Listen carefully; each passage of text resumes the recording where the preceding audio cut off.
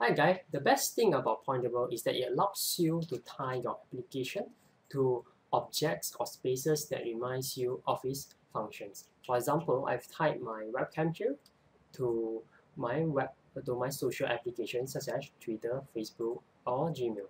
And the space around it, I've tied it to my browser applications. So by default, Pointables has already defined 7 physical pointables around your screen. But as you can see, right now I have difficulty to reach the pointables on my right because by default, pointables is being calibrated for a single screen setup.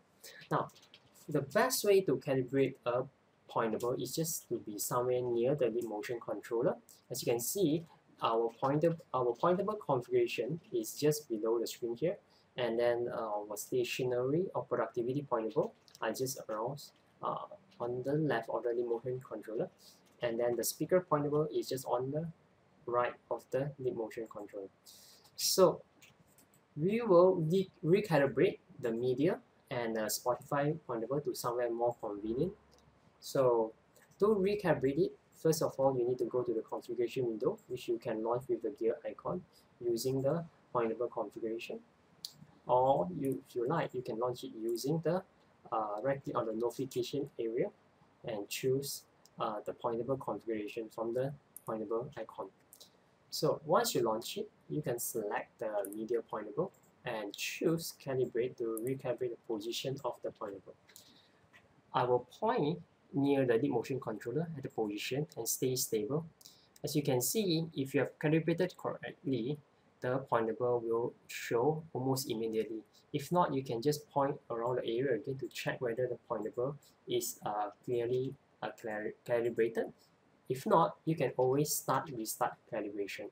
So right now, I will calibrate for my Spotify pointable, which is near my left speaker. So I'm using my watch here as a reference point to the Spotify pointable. So as you can recall, we have a productivity pointable here. So pointable is very accurate. It can actually differentiate between these two objects. So we'll go ahead and calibrate for my Spotify pointable. So again, point near to the lead motion controller using just one finger and stay stable. So as you can see, there are no Spotify pointable shown. No worries. We will just point at the position again to see whether we can get the Spotify pointable. As you can see, I might need to do the calibration again. So point at this location.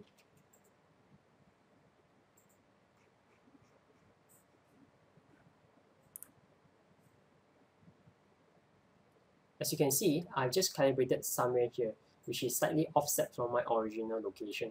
So that means you might need to do a recalibration to get the position that you wanted.